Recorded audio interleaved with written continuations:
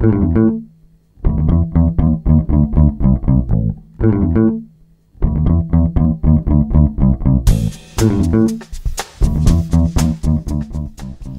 hi again. Welcome back to Rob's Feed. Today, this is episode number 71. And here in my We Fix Your News the Way We Like It shirt, I'm Rob Shendo. Thank you for downloading, and thank you for watching.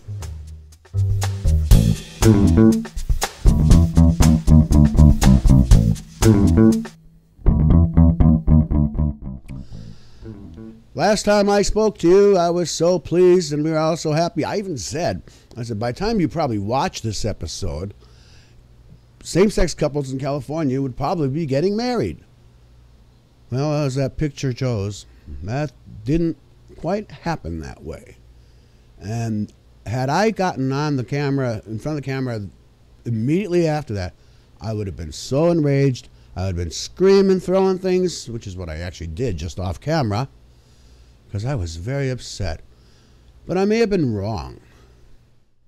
So here's what happened. You know, a week or so, or 10 days ago, Judge Vaughn Walker handed down his decision, which ruled that Proposition 8, the proposition voted by 7 million, how many people in California, banning same-sex marriage, he declared that unconstitutional. And we talked about that. The whole world cheered and everything was fabulous. But he imposed what's called a stay on his decision, meaning that they couldn't implement it right away. People couldn't get married right away. They had to give it a rest for a bit to allow for appeals and whatever else, whatever the legal stuff is. So marriages would be postponed until the end of that stay, or until it had been lifted. And then the other day, he did indeed lift that stay, and everybody cheered because we could now go run down and get a marriage license. And the local clerk's offices and things throughout California were all prepared for that to happen. And then bright and early Thursday morning, gay couples could get married. I think it was Thursday. Well, a higher up court in the Ninth Circuit, I believe it is, said, no, the stay stays in effect. Well, this isn't so, it was just devastating. It really upset so many people, myself included.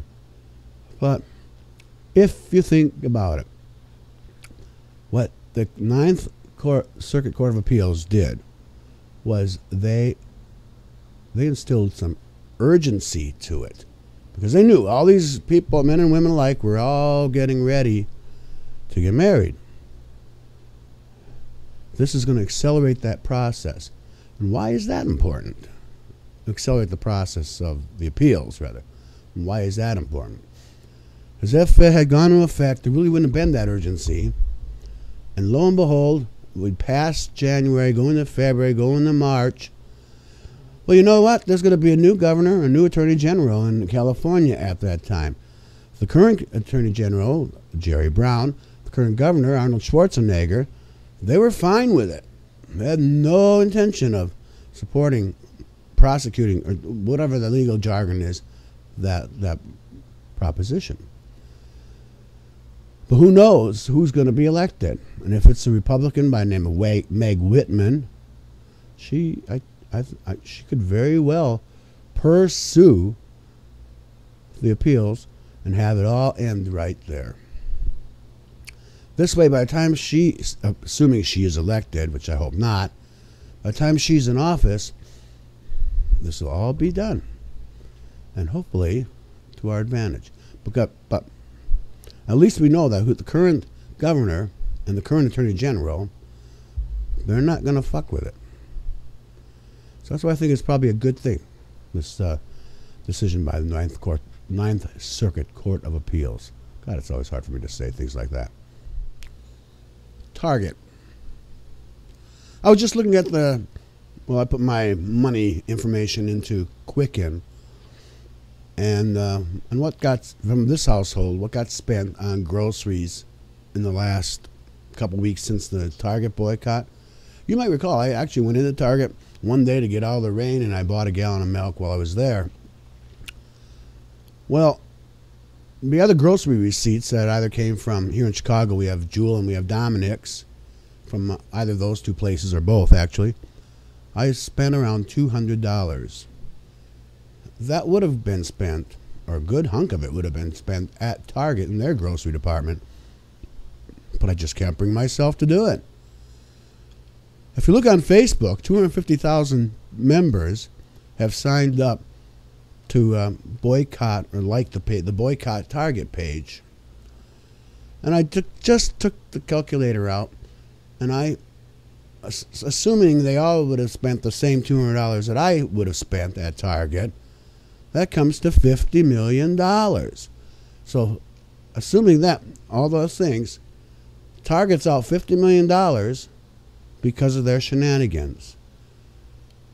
And now they will not make good by giving an equivalent amount of money to gay causes or gay candidates. No.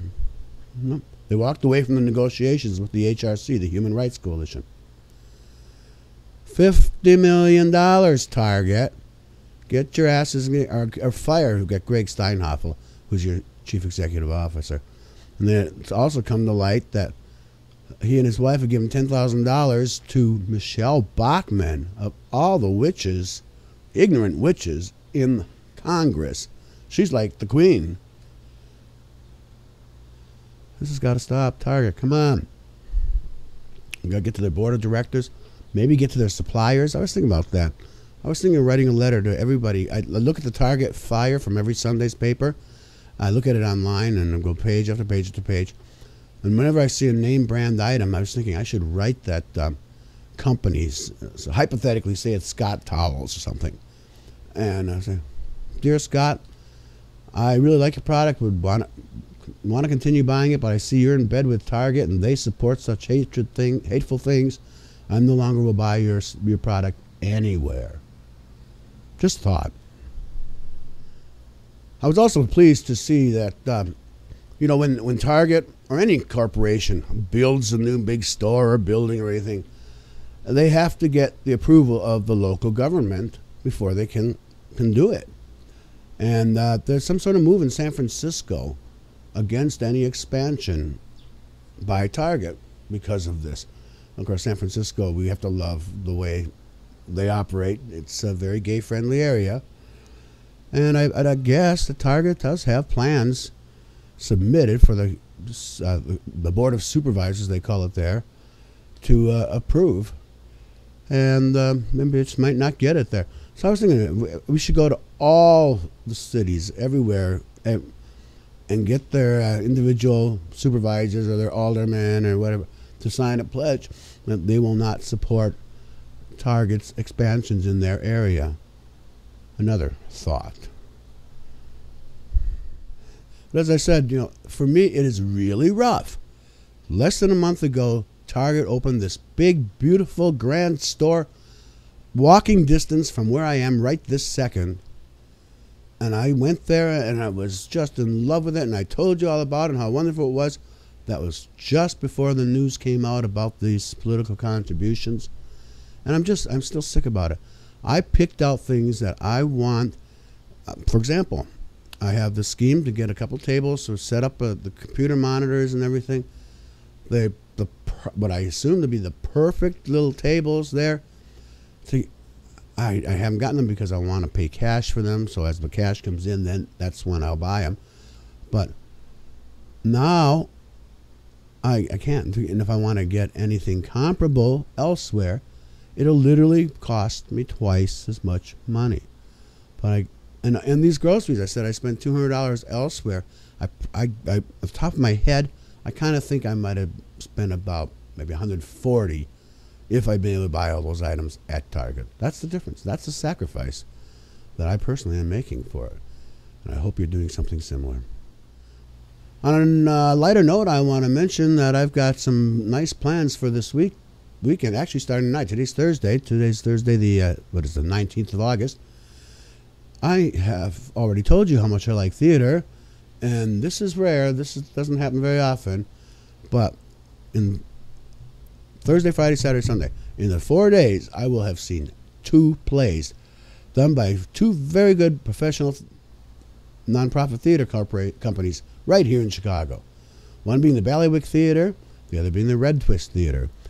The Red Twist Theater is like across the street from where I frequently do my banking, and I just feel so stupid that I wasn't until yesterday. This play's been there over a month and a half, and only yesterday, when I was at the bank and left, and I happened to glance across the street, did I notice that they're performing a play I really like, a very serious drama by Peter Schaefer called Equus, and I will be in the audience tonight. Those tickets are already paid for and confirmed. My reservation's confirmed.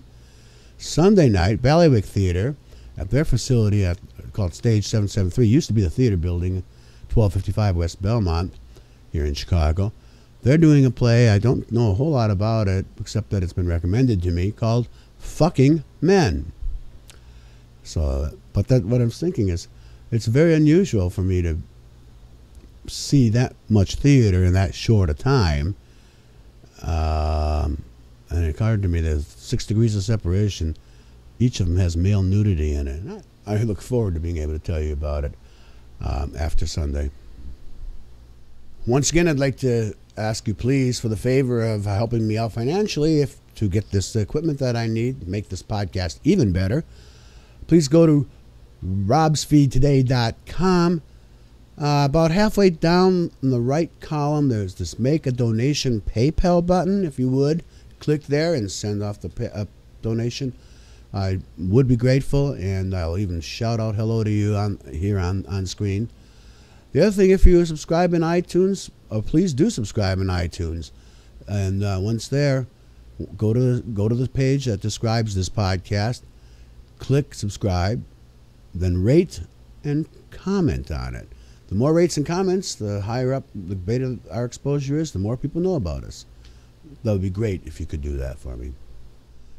I downloaded my last episode, that was episode 70, and I noticed that there was quite a bit of difference between playing the file on my computer and how the file appeared once downloaded.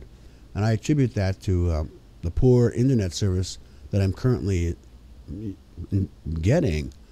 They've got a work ticket on it. They're supposedly working on it. I need to give them a call and get an update on that, because it did seem to be destroying, or at least deteriorating, part of the image. So please bear with me on that. I apologize for that. Hopefully that won't happen for very much longer. Again, I want to thank you for downloading, though. Thanks for watching. And now, that's all I'm going to say.